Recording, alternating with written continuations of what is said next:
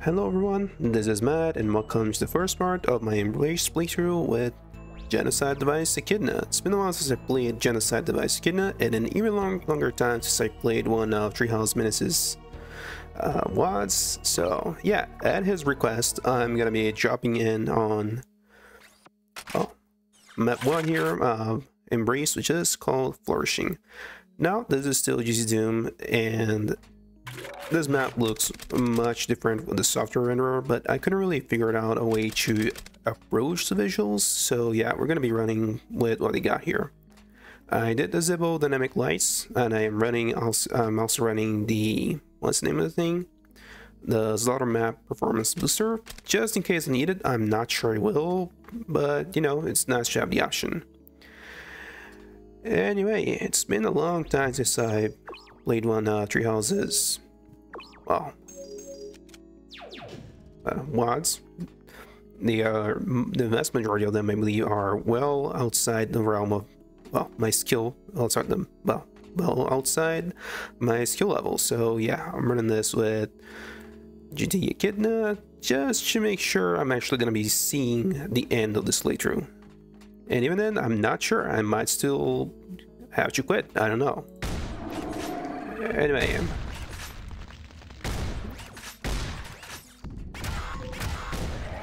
I'm gonna try to keep things mostly fair, so no jumping, no crouching. But yeah, just take a good look at this place. I don't really know what it is with Treehouse and making maps that look so alien and so beautiful, but the guy has a gift to tell you. And the funny thing is, in a way, well, I do look towards him for inspiration for some of my stuff. But yeah, some of these encounters are quite hyperbolic, but it doesn't really matter. I will be attempting my best at a vanilla only run by the time I'm done with this playthrough, because I really can't stomach using mods to get through a map I simply suck too much to actually beat. It's just not something I really enjoy doing. And this is something I actually brought up with Treehouse when I was looking for, when I said I was looking for stuff to play, and it was like, you should totally play Embraced with an OP mod or something. And I was like, yeah, you know what, I'm gonna do that, because I spent like 2 hours trying to find something to play and I found nothing. So yeah, and I find GT Echidna is actually fairly balanced for this kind of map. Like, yeah, you can tell archviles to screw up real fast with this, and also you can one-shot cyber demons, but you still are quite fragile. Like, no amount of armor can defend against, well, something like 100 imps getting in your face and slowly clawing you down.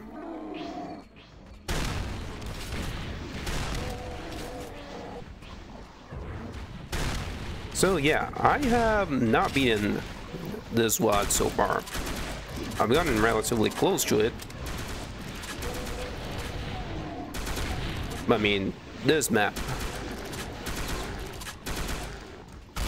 Map 02, I didn't even see that one.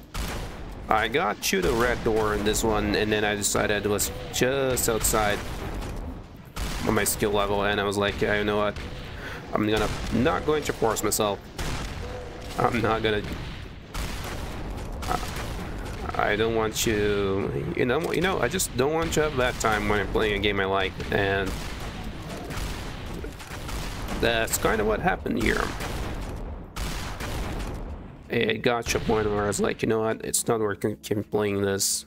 I'm not enjoying myself. It's actually really hard, and I'm not enjoying it, so yeah.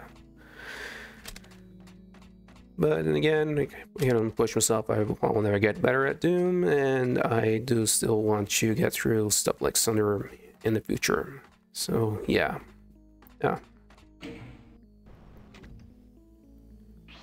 Yeah, see, this is one of the hardest fights I've ever done, like without mods, because you get like 3 R12s coming in here, and sure, I'm making this look easy because of the mod that I have loaded, but I did this fight with a super shotgun and the rocket launcher, and it was really hard. And of course, when you do actually, get through it, you kind of feel like you accomplished something special.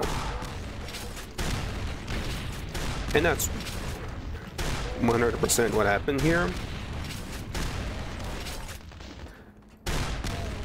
It was just like my first time playing through Meat Machine all those years ago.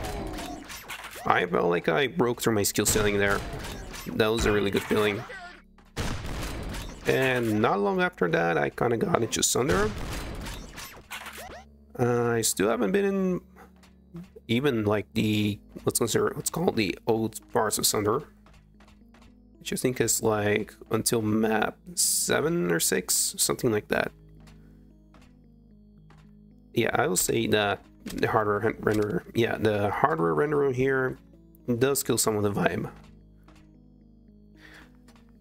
but at the same time, it's what works really. And I find that GZM's bullet options just look really bad.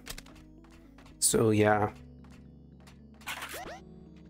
I did the best I could with what I had, in other words.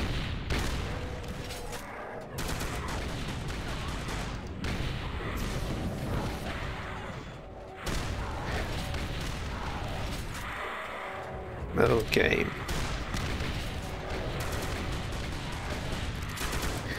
And yeah, as I was saying, I think JD is actually fairly balanced, because there's a lot of OP mods out there that will like completely nullify the threat of even they like by default they just kind of nullify the threat of the monsters actually killing you.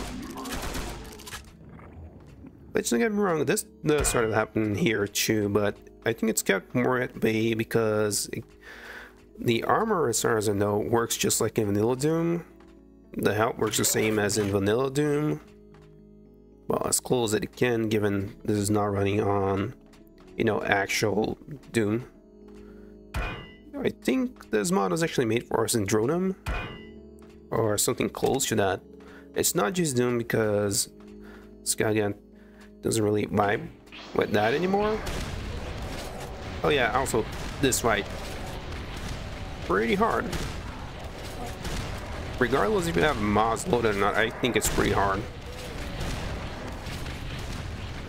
Yeah, here it's a little bit easier. You can just like hold circle straight to win. Not quite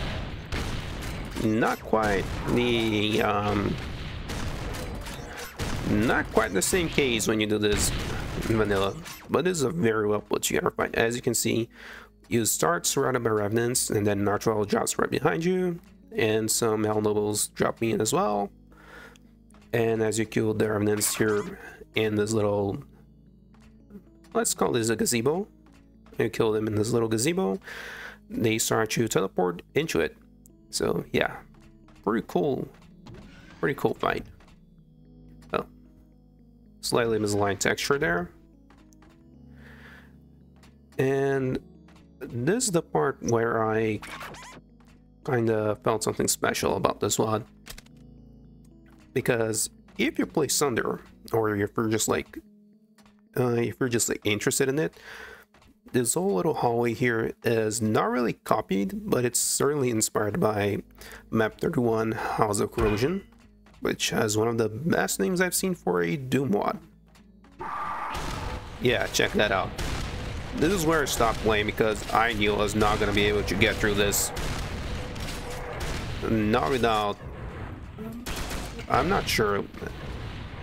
Yeah, as you can see, I still haven't used the plasma rifle, so let's go for that. This is where I knew I was not gonna be able to play this WAD comfortably. It was gonna be a learning experience, and I wasn't really feeling like that at the time. So yeah, from now on, it's all blind. Actually, just give me a second. I'm gonna turn off the name tags. There's no reason to have them on.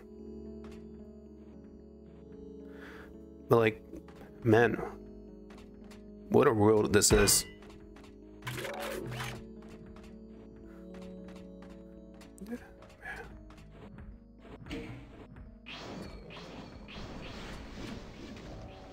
Oh, okay, the cyber is already there. Oh, actually, I think Echidna's armor is a tiny little bit stronger. Yeah, now I have no choice but to use the plasma gun.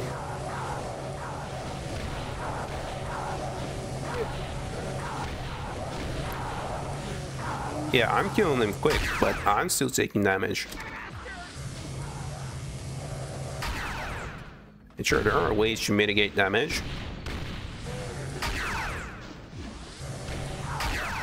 But, you know, you're still fragile. If you don't watch yourself, you're gonna die still.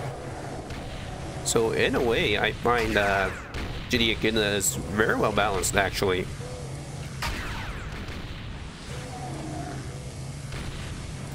It basically makes the fights take up less time, which I appreciate. I don't mind slaughter. I actually quite enjoy it, but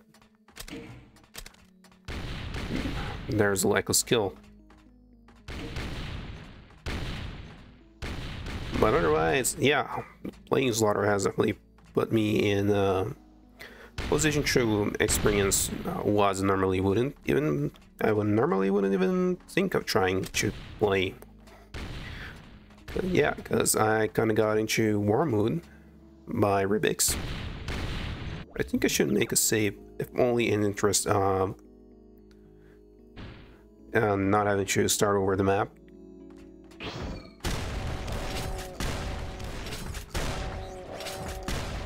So yeah, this was a mistake. Yeah. Okay. Okay, what am I supposed to do now? See, there's a switch up there.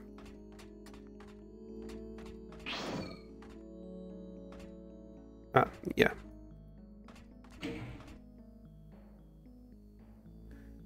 Oh, I see you guys down there.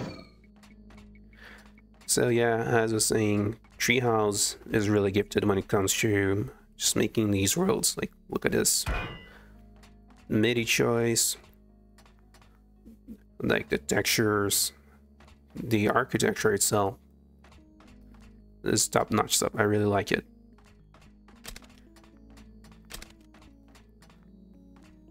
Oh yeah, I have to shoot that, I think.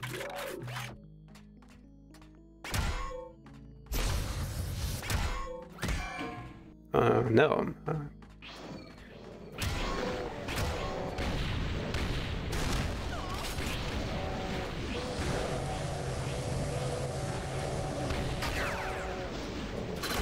Yeah, Panic Rocket.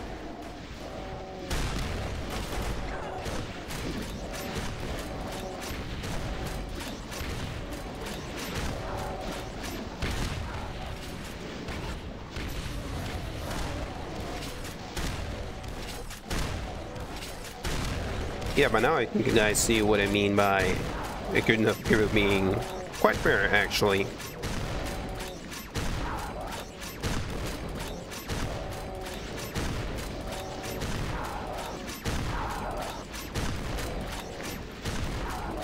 Because a lot of the same motions would be in play if I was playing this in vanilla without mods.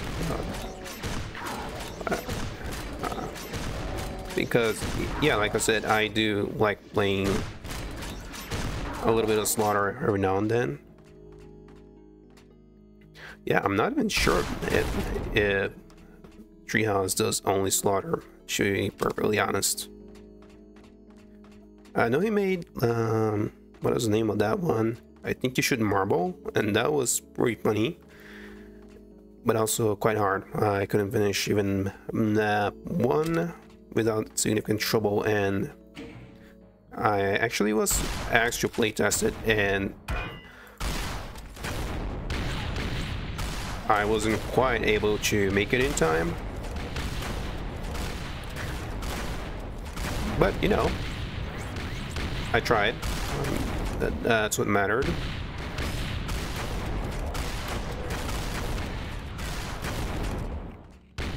Anyway. Treehouse makes some really good maps. A lot of them are pretty hard and not really in my skill range to play comfortably without mods, but yeah. They're really cool, and I really respect what he sets out to do, because, you know, any map that sees a light of day is, at the end of the day, something that was made, hopefully, with love and care. I know in this case it certainly was, but, you know, there's always some outliers. I really like this corner here at the exit. Yeah, I like the way that the support pillars kind of look like trunks. So yeah, it looks like there are trees growing right outside the walls. Okay, I think that's enough admiring the map. Should probably start playing it, because yeah, the comment so far is great. Oh, there are 4 arch wells.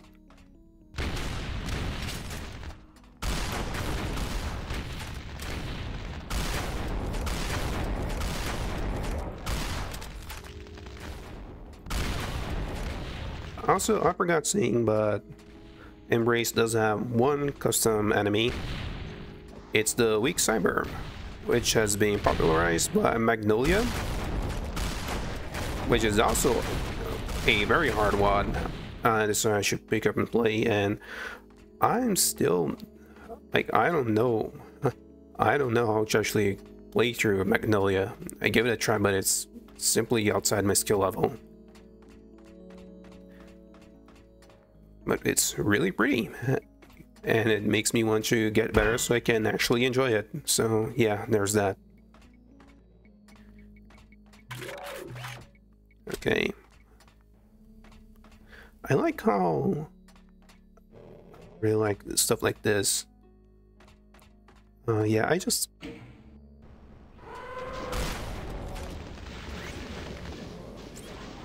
okay, target prioritization is still in full play here.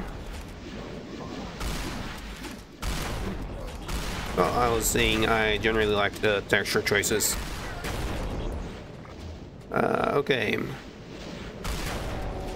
And the light sequences too. The light sequences are great.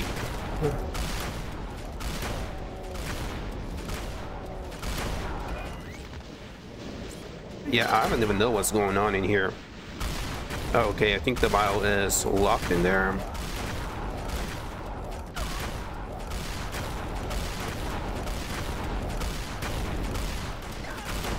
So yeah, a lot of the same skill set that you would get from actually playing Slaughter maps without mods,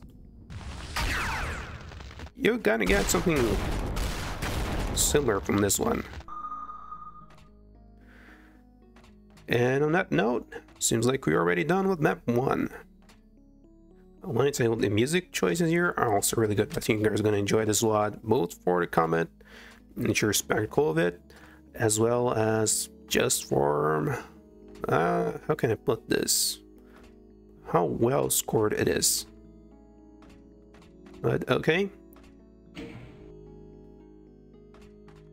We have to still get out of this place. I don't know, something about I don't know, something about this mix of, you know, wood and deck and stone, and these cool rail sprites here, the checkerboard tiles on the ceiling. This map generally just looks kind of neat, really, even from high up. I didn't get the one secret, but that's fine. Surely combat is what matters the most here. Okay, well, time to hop in. So yeah, that was Flourishing. Fantastic map, as I expected. I knew it was gonna kick my ass, but this time not really, because you know the mod is it's gonna cover that tiny bit of a skill issue I have in order to actually finish this map in vanilla. But okay, I think that's enough for today. So like usual, this has been Matt. Thank you very much for watching. If you enjoyed the video, don't forget to leave a like, maybe comment, maybe subscribe, and I will see you in the next video in which I'm gonna be playing through the Illuminate. So see you there.